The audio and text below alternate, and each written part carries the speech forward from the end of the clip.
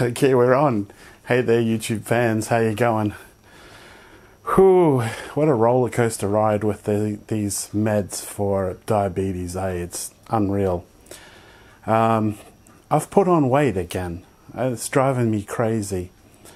Now, in my case, this Jardiance, it makes me crave sugar. It makes me crave carbohydrates. And I just eat and eat and eat carbs and sugar, and even through the night, you know, I will do that as well. So I put on weight, and what I'm going to try is I'm going back to Glucobay. Now, Glucobay, unfortunately, again, hasn't been working very good for me lately, and I'm going to try it. I'm going to try 100 milligrams every time I eat, at least 4 times a day, or I may try even 200 milligrams, which is a maximum dose 3 times a day. But we have a theory. The theory is it's possible that my berberine is stopping my Glucobay from working properly. So I'll try Glucobay, which is acarbose, just on its own and see what happens. Part of the other issue is I think that my testosterone replacement therapy hasn't kicked in yet.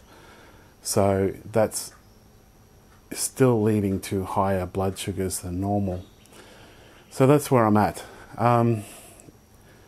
Jardiance, yes, and berberine and Jardiance combination, say berberine 1500 milligrams a day, which is 500 in the morning, 500 at 7 o'clock at night, 500 at midnight, was working, plus Jardiance 10 milligrams. Now, it was working, however, the Jardiance makes me and a lot of people pee all night. Therefore, you don't get good sleep. Therefore, you get cortisol levels. Therefore, you get cortisol levels go high. Therefore, you get hungry. And then you put on weight, which makes your diabetes worse. So for a lot of people, Jardiance actually makes them lose weight. I'm one of these unlucky people, and because I'm so unlucky, probably useful to people on my channel that explore how to get their own diabetes under control. Of course, the main issue is you got to watch your carbs. I mean, last night I went to bed with a 9 in the Australian standard blood sugar, which is pretty high, and woke up with 9 blood sugar, and I watched my carbs all night. So what I'm going to try, Glucobay seems to be my savior some of the time. Most of the time it's acarbose, and when I'm on acarbose I lose weight. One of the few things out there that makes me lose weight. The problem is I've had problems with it not working well enough. So I'm going to try those few things. I'll try it absolutely on its own. No Glucobay, no berberine or anything like that. Try it on its own. Try 100 milligrams or 200 milligrams 3-4 times a day. 200 milligrams you can't do 4 times a day. You have to do, if you're going to do 200 milligrams, that's the absolute maximum. You know, you can end up ruining your kidneys, I think one of the problems, the possible side effects were. So that's what I'm going to try. Doctor says go back to the gym. I got 2 broken toes at the moment. It's hard for me to wear shoes. So yeah, when I can, I'll go back to the gym.